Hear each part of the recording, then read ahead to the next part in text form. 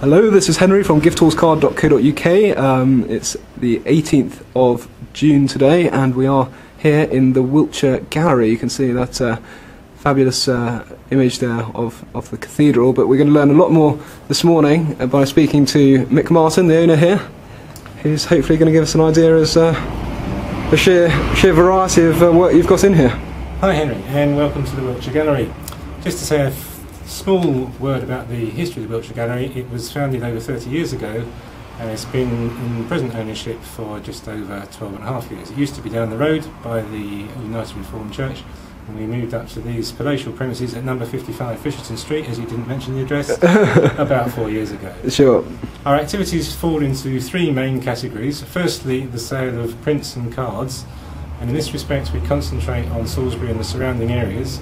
And I'd like to show you a couple of examples. We have a large range of prints framed at just £32 of various scenes from Salisbury, done mostly by local artists, including Bill Toop and Terry Fremantle. These are very popular, and as I say, we sell them framed at a special price.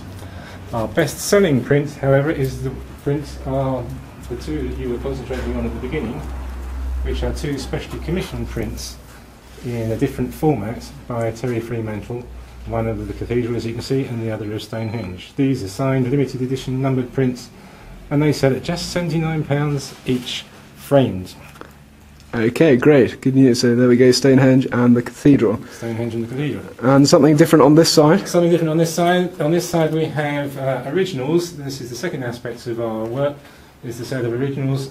Again, a lot of them are of local scenes, but not exclusively. There's a wider range of scenes depicted in the originals, and they include, again, a lot of local artists, most notably those in the middle there, which are by Salisbury's best-known living artist, Bill Toop, who I think everybody in Salisbury knows, although he recently left Salisbury and moved to Dorset, but he's still best-known. Sure, so Bill Toop, I'm just going to get that there. Bill Toop originals.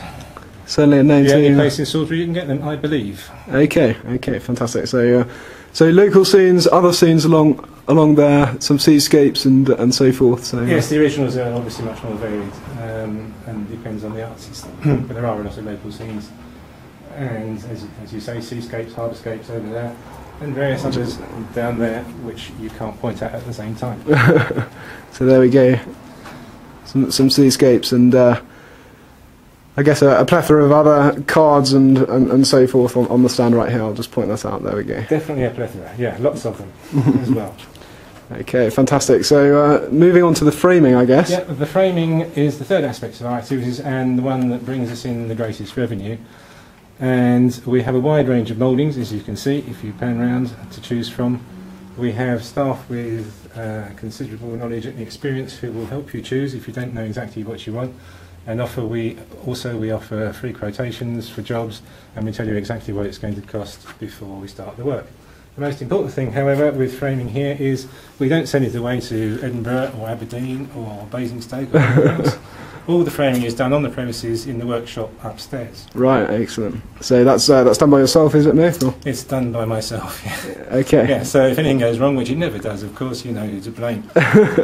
Right, excellent. Well, at that point, shall we wander upstairs and see what we can find? Well, normally we don't let people upstairs, but as it's you, we'll make a special exception. Excellent, I'll look forward to that. Here we go.